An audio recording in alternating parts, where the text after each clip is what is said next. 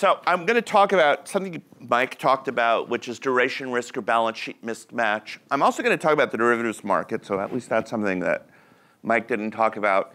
And then what all this has to do with Federal Reserve policy and why I think what the Fed is doing is really misguided. And just to give a preview, I think the Fed did need to raise rates. They should have started doing it earlier than they did, but they should have stopped at 3.5. And I'll tell you why in a bit. Inflation, where is it going?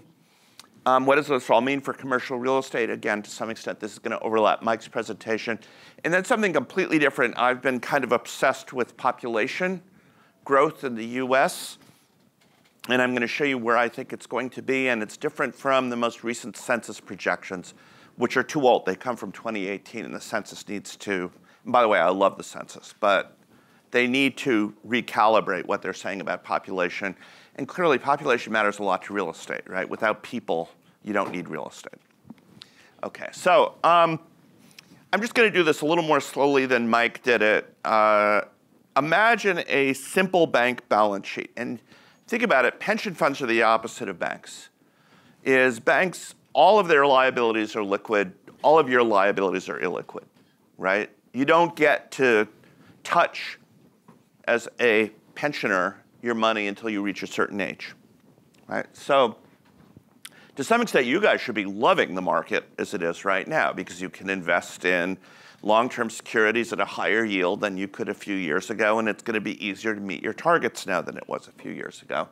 You're not so happy if you bought long-term securities 2 years ago because you're stuck at that lower rate. But with a bank, you have the opposite problem, this duration problem. So suppose your assets are 10-year zero coupon treasuries that are paying 2%. And there were a lot of regional banks that were doing this. I mean, of course, none of them are 100% in this. But your liabilities take two forms. You're, again, a regional bank, so you have deposits or your liabilities, and then you have capital. So big banks will use bond financing, but regional banks generally don't. So their money is coming from deposits. And the capital is raised by the bank either through the issuance of new stock or retained earnings. So this is not the equity value of the bank. This is the book value of the cash that's come into the bank. Okay. So this looks like a lot of regional bank balance sheets from 2 years ago. And sometimes, yeah, it wasn't zero coupon treasuries, it was home mortgages. So I have one of those mortgages at the moment. That it's not a Fannie Freddie loan. It's the bank has it in portfolio, and I can talk to you about why that is if you want. But OK, so here you are, and you say, and I've talked to a CFO of a bank about this a year ago, of a regional bank, and I said, you guys got a problem? And he says, no, we don't. We have no credit risk. And I said, I know you have no credit risk. You still got a problem. So this is what Mike was talking about. So here is the national deposit rate, the average rate on deposits versus, these are not money market accounts. These are just, this is literally deposits, or it's not certificates of deposit. This is stuff that you can go take out of the bank immediately, right? Versus the 1 month constant maturity treasury. And I think the 1 month is the most relevant because if you think about one of the most important functions of a bank is acting as a utility for payroll, for corporate payroll, right? So you're a corporation, you need access to your money once a month. Maybe every 2 weeks, depends on how you pay people. But it's basically, you're thinking about rolling over your money to pay your people. And so forget about small depositors. If you're a company and using your bank for payroll, you're going to look at this gap and you're going to start saying, this is stupid. I want to minimize the amount of money that I have in deposits. And I think you should never use anecdotes to demonstrate that something is true, but you can use them to illustrate a point, right? You need data to demonstrate that things are true. OK, here's the data real quick. We had the biggest decline in deposits in a short period of time that we've had since we've been measuring these things, okay, which is because of this. My anecdote is this. I mean, fairly early on, I said to my wife, we should clear out our checking account as much as possible. We should just have enough, to pay them. We're comfortable with like 2.5 months of bills in our checking account, and otherwise we're in treasuries. And by the way, if you're not in treasuries personally, it's really easy to get into treasuries. They have a very nice website. You can buy 28-day treasuries. You can roll them over. It's really easy to do it. But that's, it's sort of like I have to have the lowest mortgage rate possible because given my job, it would be embarrassing not to. And similarly, I need to be paying attention to like where my risk-free money is. But on the very same day, my daughter, who is a podcast producer, and my dad, who's a retired physician, called me up, and they both had the same question: how much do I need to keep in my checking account? Because they wanted to know, from a household management standpoint, they never really thought about it before. And I thought, and my daughter's very smart, my dad's very smart, I'm basically the dumbest person in my family, but they're not thinking about finance on a day-to-day basis. And I figured, my gosh, if both of them are calling me the same day with the same question, without prompting from me, if I were a good son or father, I would have prompted them. Okay, this is occurring to other people as well. And so what happens when money flows out of banks? They need to start selling assets in order to redeem those deposits. Okay, and so what happens to that 10-year note? Okay, what Mike showed is what the market priced it at. And here's one of those few things in life where finance theory nails it. Finance theory gets it exactly right what the price in the market is going to be. So assuming this zero coupon bond, $100 today will become $122 in 10 years at 2% because of compounding. But the current 10-year rate is roughly 3.5%. It's been fluctuating between about 3.3 and 3.7. So I'm just going to say 3.5. So if you were to buy a new bond today, it produces $141 in 10 years. So divide 122 by 141. That's the value of that 10-year bond now, which is about 86 cents.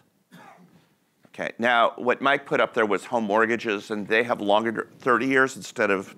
They have longer duration, so they're going to be a little more sensitive. But the point is, that's where that decline in value is coming from. There's no default.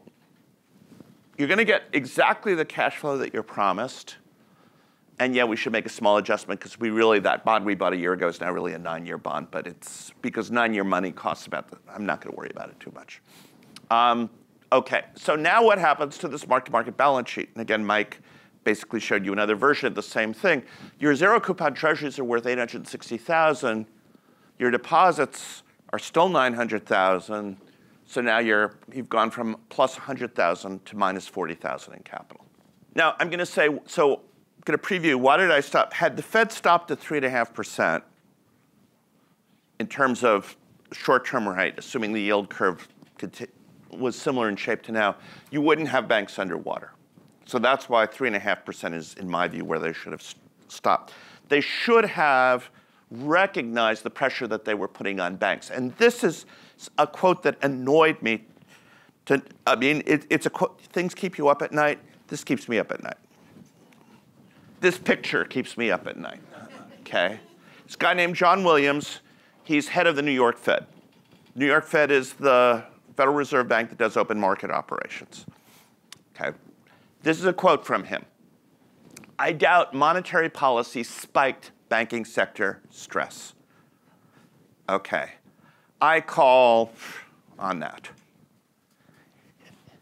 The math, this guy has a PhD from Stanford.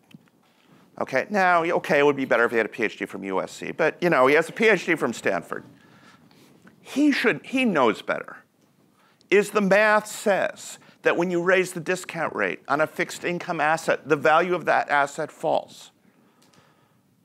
He knows what the balance sheets of banks look like. The more the Fed raises rates, the more they put stress on banks. Until the Fed reverses, there is going to continue to be pressure on banks. And I think the Fed is right now playing chicken with the banking system. Okay, maybe we won't see any more failures. I'm not sure. Now, there's a facility that allows banks to basically post collateral of their treasuries at par, even if they're worth less than par at the moment. and people are saying this solves the liquidity crisis, but it basically turns a potential one-time disaster into a drip, drip, drip kind of torture, because banks are still borrowing at the federal funds rate. So if they have a 2% treasury on their balance sheet and they have to borrow from the Fed at 5.5, you know what? They're losing money on that. And we're saying, earnings are not going to be pretty for the regional banks for some time to come. That's going to get priced into the stock. Depositors will become aware of this, I think. I think until the Fed reverses, the pressure is going to continue to be on banks. It's going to continue to be a problem. I hope you don't hit the breaking point, but I will say and Suzanne and Chase can confirm this, starting last August, I was saying, man, I hope nothing bad happens because of this. And then SVB happens, and by the way, I got a bunch of emails the next day going, wow, okay, SVB didn't need to happen. There were other things wrong with SVB besides the duration mismatch, but didn't need to happen. Okay, now part of it is, under the Dodd-Frank law, there is a really big gaping hole. And I want to be clear, this aspect of Dodd-Frank doesn't apply directly to regional banks. It only applies to the biggest banks, but nevertheless, it's going to send a signal to regional banks. And the hole is this, is when a bank invests in treasury securities, it needn't put any capital behind those securities. So to put that in context, when it makes a small business loan, it has to put capital of 8% behind that small business loan. Assign 8% capital to that. So if it wants to grow and it wants to do small business loans, it has to raise capital. Okay. When it does home mortgages, they have to put 4% capital behind it. When it does mortgage-backed securities, it has to put a little under 2% capital. Okay. So the idea is you are assigning risks to these different loans, and the riskier the loan, the more capital you have to put behind it. Well, there was this view, well, treasuries are zero risk, so you don't have to put any capital behind treasuries. Short-term maturities, T-bills, 1-month T-bills, yeah, that's fine. 10-year treasury securities have risk. They have balance sheet risk. They have interest rate risk. Banks should not be investing in these securities. And yet, what signal are you sending to banks if you say you don't have to put capital behind long-term treasury securities? Oh, they're safe. And of course, the people who are running banks right now didn't live through the early 1980s, the late 1970s, which is the last time we saw a big run-up in interest rates. Interest rates have basically been falling through their entire lives. I worked on the implementation of Dodd-Frank. So Ed gave his political affiliation. I worked in the Obama administration. I was part of an interagency task force on the implementation of Dodd-Frank. I asked the people at Basel who came up with these risk weights, where did you come up with the risk weights? And I thought there was going to be some econometric model or something. They sounded right. Okay, the risk rates sound, so that's how policy is often made. I'm proud to say, when I was working, that's not how we made policy in the Obama administration. We may have been wrong, but we really relied on empirical evidence for doing what we did. It's part of what was fun about the job. All right, so what could you do? Well, you could hedge this risk, right? Banks can buy what are called pay fixed, receive floating swaps. So I can make a deal with, I'll pick on Cindy because she was a student of mine once. I can say to Cindy, I'm going to pay you $100, and in exchange for that, if rates go above 4%, I'm just going to pay you 4. So I'm going to pay you fixed, and you're going to pay me the floating rate. And so I'm hedged against that eventuality of short-term interest rates going up, right? And the big banks did this. There are a couple of big bank strategies in terms of managing interest rate risk. JP Morgan basically doesn't have any to begin with. I mean, it's why Jamie Dimon loves interest rates going up.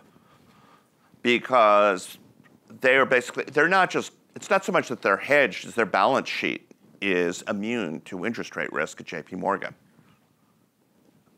When they make loans, they tend to be floating rate loans. So, the rates on their assets and the rates on their liabilities move together.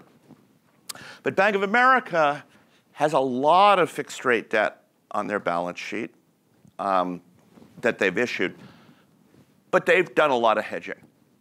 So they're aware of this risk management. So you say, yeah, OK, it's all right. And of course, what developers do is they buy interest rate caps.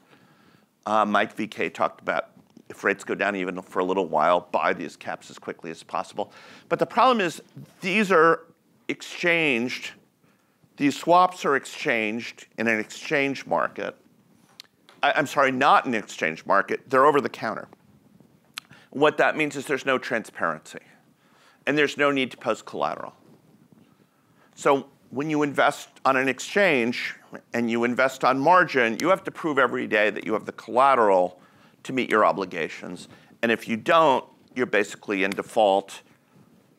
The exchange takes over your position. They make sure the investors on the other side of the trade get paid. You are insured. When you do an over-the-counter market deal, there is no such insurance. So you have this problem of counterparty risk. And I have a story about what made me acutely aware of counterparty risk, because I worked at Freddie Mac for a while.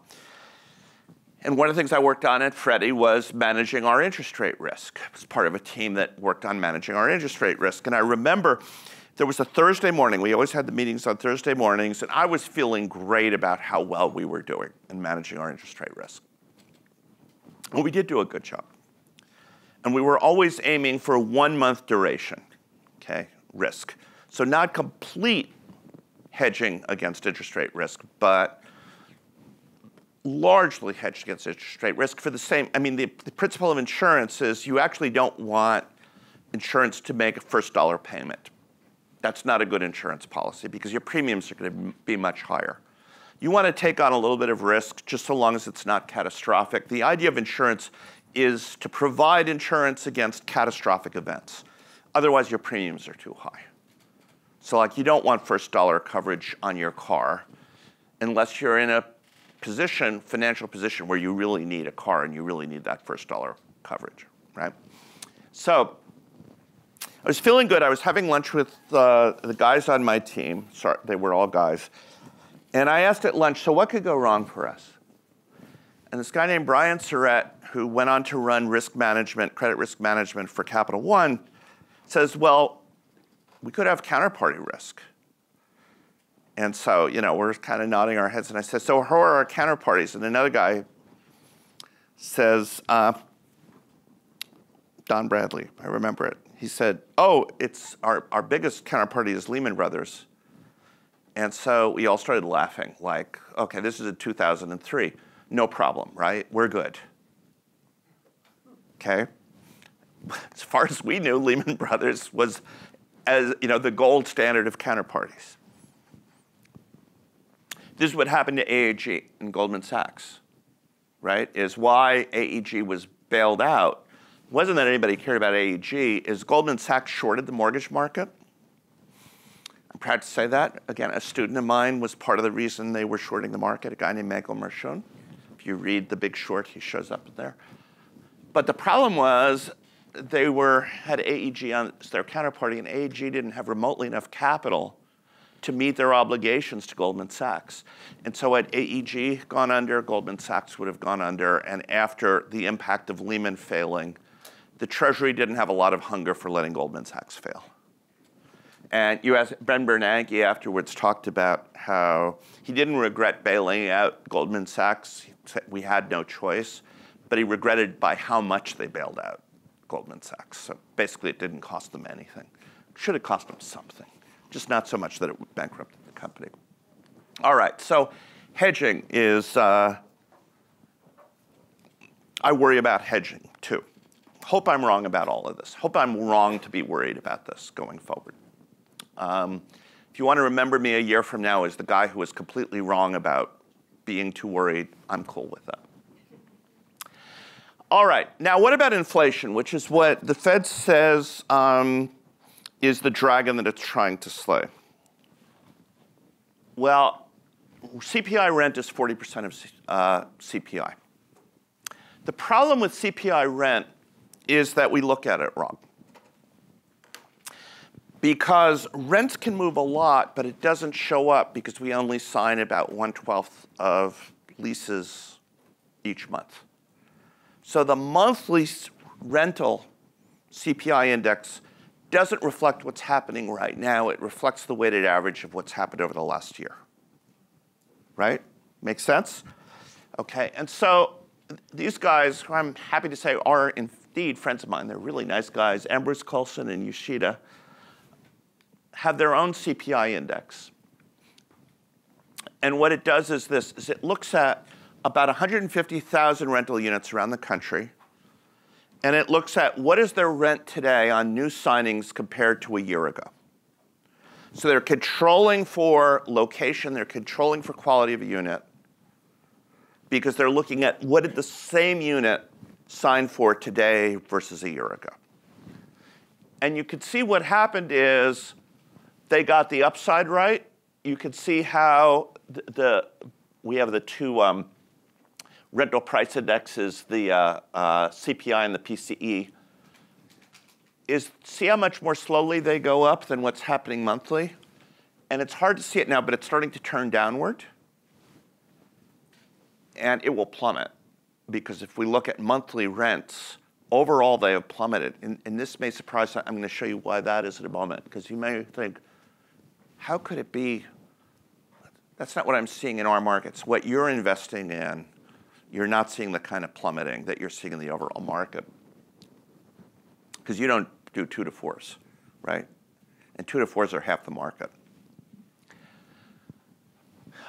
But this implies that the CPI rent component is going to start falling very rapidly.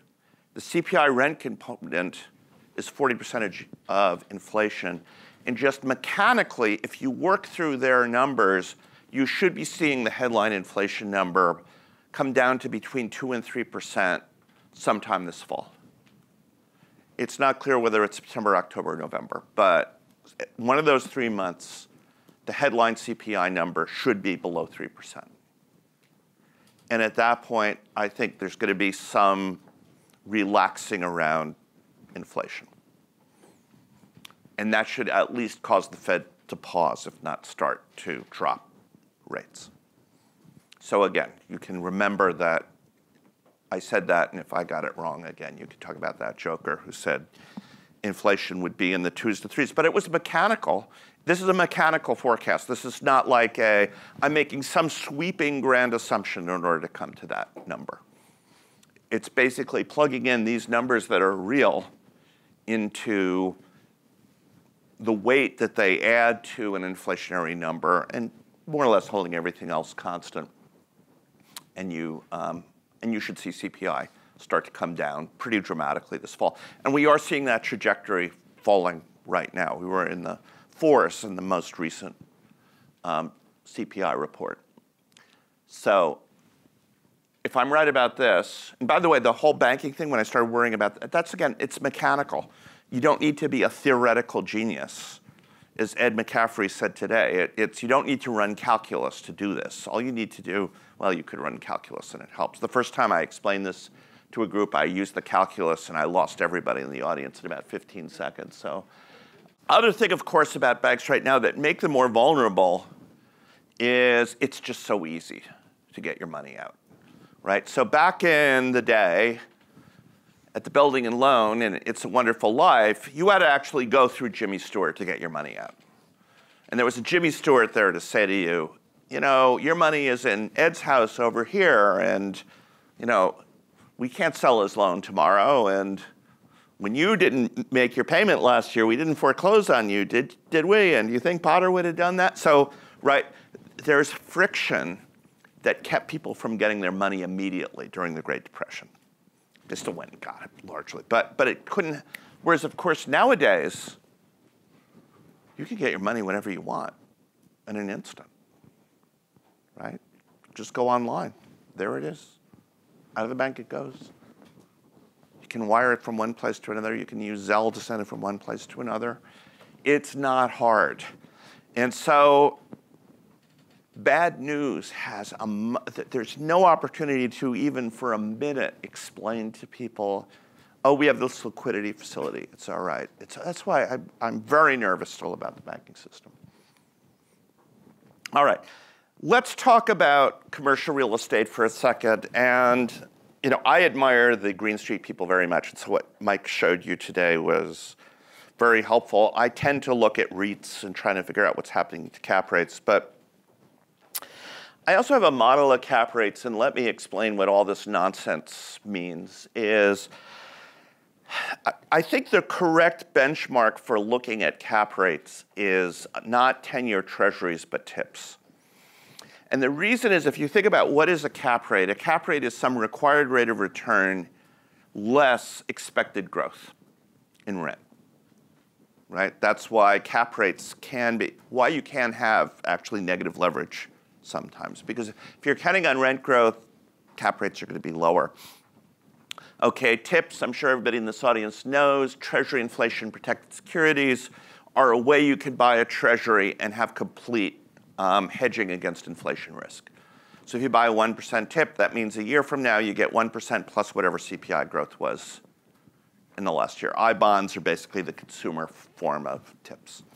And so I used TIPS as a benchmark for cap rates instead of treasuries, and as an empirical matter, they work better, right? Your aggressions work better. Your fit works better when you use TIPS instead of cap rates. And what I wanted you to focus on just for a second is this number here, 0.27, okay? And this is the Southern California apartment market. I have different numbers for different markets, but I'll give this as an illustration. What it basically says is a 1 percentage point change in the TIPS rate leads to a 27 basis point change in the cap rate, right? Okay, so what's happened to TIPS?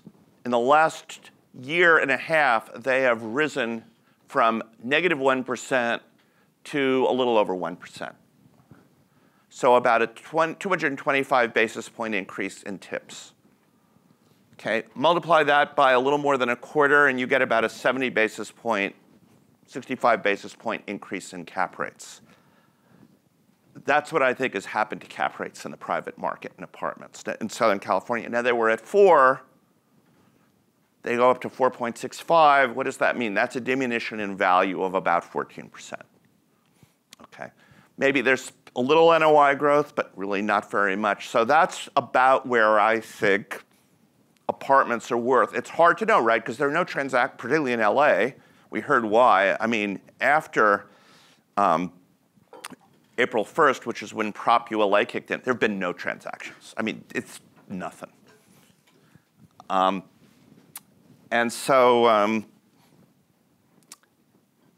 I'm guessing, because we don't observe, but what it means is even a good product type, you're seeing values down 14%. Okay, so cap rates are only the beginning, though, because commercial lending rates for trophy properties have risen from 3 to 6%, leading to a 50% higher payment for the same loan balance. That's assuming a 40-year amortization. Okay, as a consequence, LTV really isn't the issue.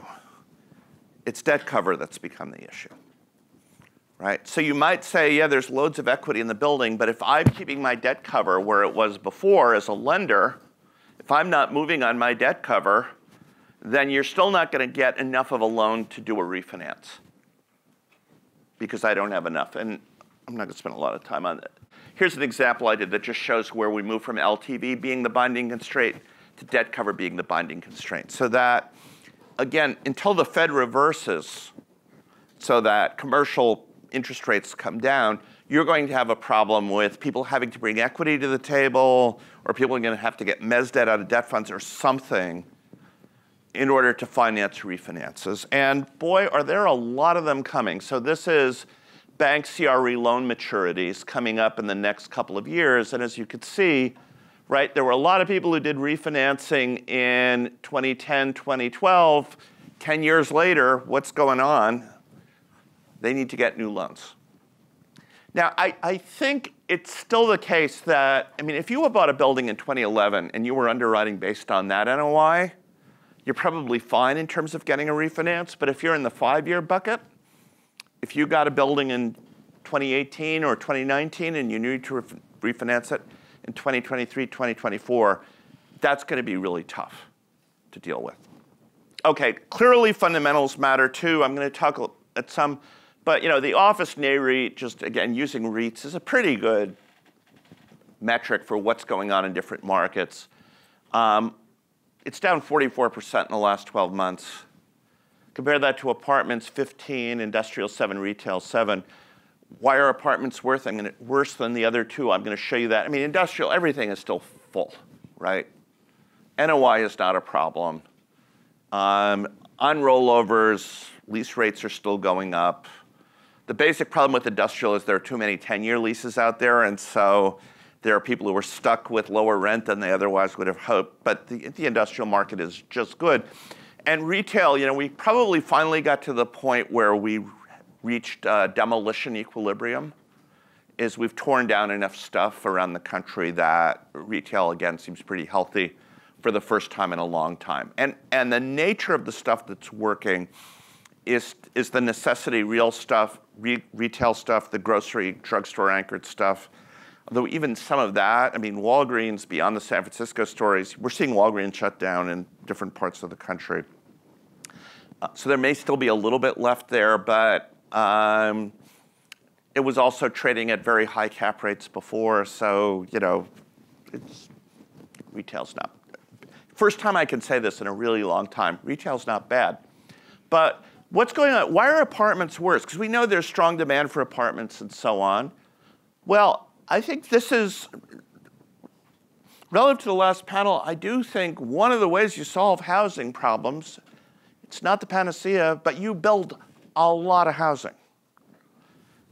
So this is the census quarterly vacancy rate by MSA in the US. And you know, I think the people at CoStar do an excellent job. This is not a diss on CoStar, but CoStar doesn't do 2 to 4s. CoStar does 5 and above. So when you're looking at their vacancy rates, that's for about half of the housing stock that's rented in the US. A little under half, as a matter of fact. When you add in the 2 to 4s, this is what happens to your rental vacancy rates in the United States. And one of the things that is a key statistic, Ken Rosen taught me this many, many, many years ago. It's out of a paper he wrote in 1975.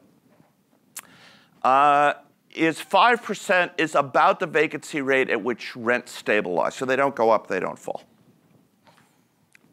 And it varies a little from one market. Some markets it may be 4, some markets may be 6. A lot of it depends on how much turnover do you have in a market, right? Because if you have basically moving out, the rate at which people move out determines what's called the natural vacancy rate. If people stay in an apartment for 2 years and then move out, think about it, you have a 4% vacancy rate just baked in. Because when somebody moves out, it's going to be a month before somebody moves in again.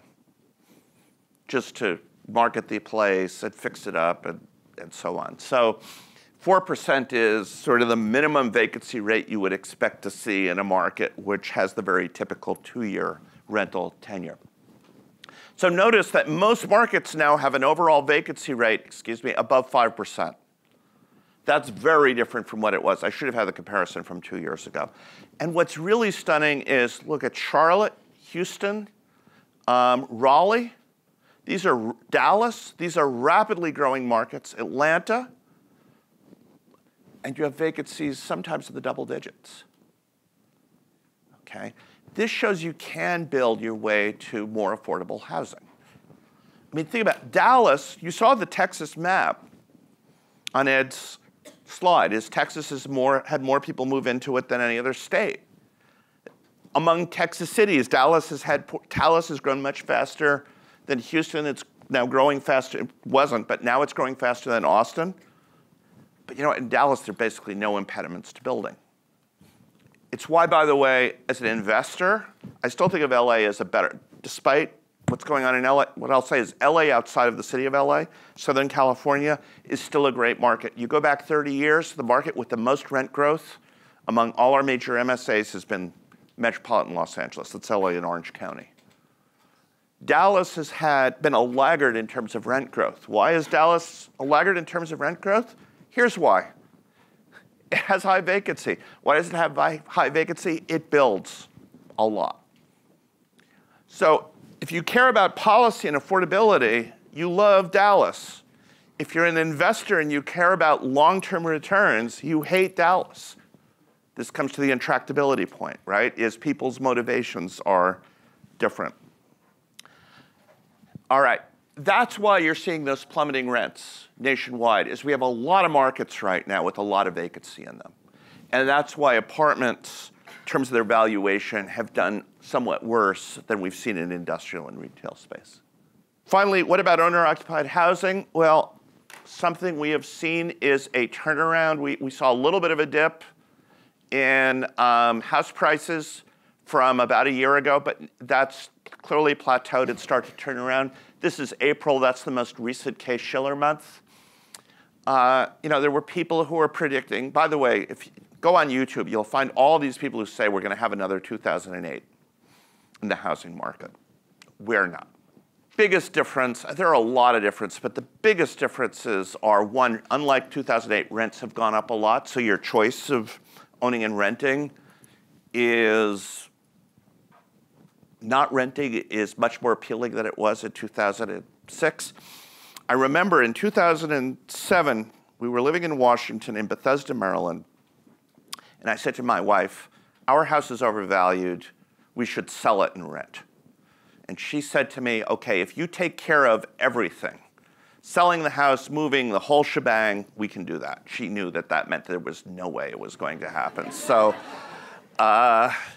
no, there are real frictions to moving, right? But the point is, I was looking at my street, and suddenly, my story is, I never thought I'd own $1 million house. It was crazy.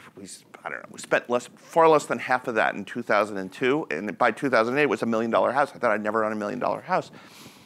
And I looked at the people moving into the street, and I thought, how can they afford $1 million house? Because they were like, we'd have new associates at law firms, and the spouse didn't work, and so they were making $150K, and I'm doing the math, $150K in income, $1 million house, those don't go together. That's not going. I mean, the underwriting has been very strong. And the other thing, of course, and I'm sure you've read about this at some length, is people are locked into their houses with their very low mortgage rates. I mean, if I were to ever have to move, if the people at USC got wise to me and said, you know what, sorry, but this is over now, you're gone, I'd rent out my house. I wouldn't sell it. I could have a 2% mortgage. Why would I give up a 2% mortgage? That's a valuable asset. So it's not particularly surprising that we had this short run. But the other thing is, if you look at the relationship between real house prices and real mortgage rates, which is to say, on an inflation-adjusted basis, what happens to mortgage rates and house prices? A 1% increase in mortgage rates leads to about a 0.5% decline in house price. No, about a 5% decline in house prices, excuse me. But that's real house prices. So remember, we've had underlying inflation of 7 to 8%. So house prices going up 2% is a decline of 5%. Okay, real mortgage rates have gone up about 2. So real house prices should have fallen by about 10. So that's after taking into inflation account. And that's almost exactly where we are right now. And again, that's based on econometric modeling. So I'm not surprised that we're there at the moment. I'm going to switch gears entirely for the last 7 minutes and talk about population. The motivation for doing this was a developer came up to me and said, we're going to be as bad as Japan soon, aren't we? And I said, I don't think so. And he said, so show me. So, okay, that's what this is. We're not going to be as bad as Japan, but there's something to worry about. So I'm going to look at a number of countries, the US, Canada, Japan, and Korea. So what I'm going to use is the most recent mortality tables that are available. And again, this is something, as people who manage pension funds, you should be looking at mortality tables on a regular basis because it will tell you how much money you're going to need out there, right? The longer people are retired, the more money you're going to have to provide them. This is one of the few audiences where what I'm about to show may be looked at as good news instead of bad news. But I'm going to use both the 2019 and 2020 mortality tables for the US because they're very different from each other. I'm going to assume the following fertility rates. This is where they are currently, so there's no assumption about them falling or rising. 0.06 in the US. This means if you look at women between the ages of 15 and 44, 6% of them had a baby last year. That's how we measure fertility. Canada, 0.045, Japan, 0.04. Again, those are the actual numbers. South Korea has the lowest fertility rate in the world at 0.027. And that's a mystery to me because South Korea is a really nice country with a really nice economy, and food's good, and the infrastructure is good, and the education is good. So I kept asking Koreans, why is their fertility rate so low? And they said, well, they all live in these little boxes. Their housing units are very small, so they don't want too many people in each box. I don't find that entirely convincing, but it's an interesting phenomenon. Anyway, immigrants per year. Assume 1 million US immigrants a year. That was the total number last year, documented and undocumented. 750,000 documented, 250,000 undocumented. Canada 260, Japan 110. So notice Canada's 260 on a population base that's 1/10 of ours. So the immigration rate in Canada is about 2.5 times what it is in the United States. Japan, they basically don't have immigration.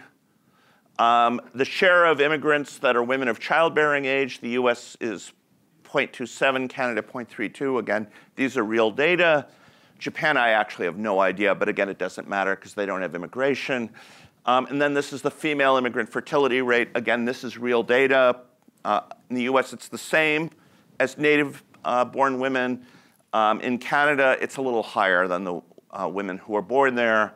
Japan, again, it's a guess. Again, it doesn't matter what the guess is. And before I show you what all this means, I just want to show you the depressing graph. This is life expectancy by these countries. And the US is the red. And what you could see is we have had a big decline in life expectancy. And it is not COVID, because all of these other countries went through COVID as well. And if you look, yeah, Canada took a little hit from COVID. The green is Japan. You can barely see anything. Korea is the purple. You got a little bit of, well, no, you don't see anything. So in the US, remember, it starts before COVID. So it's not old people getting killed. This is young people dying of drug overdoses and suicide. So it's what is called deaths of despair. And this is, again, I wanted to not send you to lunch on a low note, but it's a low note. Okay, you put this all together, what do you get? Okay, this is what's going to happen to the relative population of the US, Canada, Japan, and Republic of Korea. And I'm going to show you two graphs. This is a graph that's based on zero, because I always believe presenting graphs with the zero crossing the y-axis, so I'm not misleading people. I hate graphs where the y-axis starts at 0.9 and the top is 0.90002, and then you see all these squiggles in between that look like they're real, they're not. I don't want to mislead you, but it's sort of hard to interpret this, so now I'm going to zoom in, and with a base of 80%, and this is population projection. You can look, Japan is falling by far the most rapidly. But the interesting thing, if we look at the US, we peak in 2035. Okay, again, and this is based on the data-based assumptions that I shared with you going in. And you notice Canada, it's a little later, but even though they have a lot more immigrants than we do, which is why they have a bigger jump, they're still going to see declines because of that very low fertility rate and lots of people entering the last years of their lives. Okay. Last thing I want to share with you that really matters to real estate is the US population projections for young adults, people between the ages of 25 and 34. And as you can see, it's already dropping, and it's dropping pretty quickly. And so if I'm thinking about real estate, I'm thinking very hard about this. And it's why, by the way, I'm bearish on office for a whole host of reasons. I was before the pandemic. And I'm not bearish on it. I was bullish on industrial a long time ago. Apartments, I'm still pretty bullish on, but this is an issue. It might help with the housing affordability problem, right? Fewer younger people leaving the market. And with that, it's time for lunch.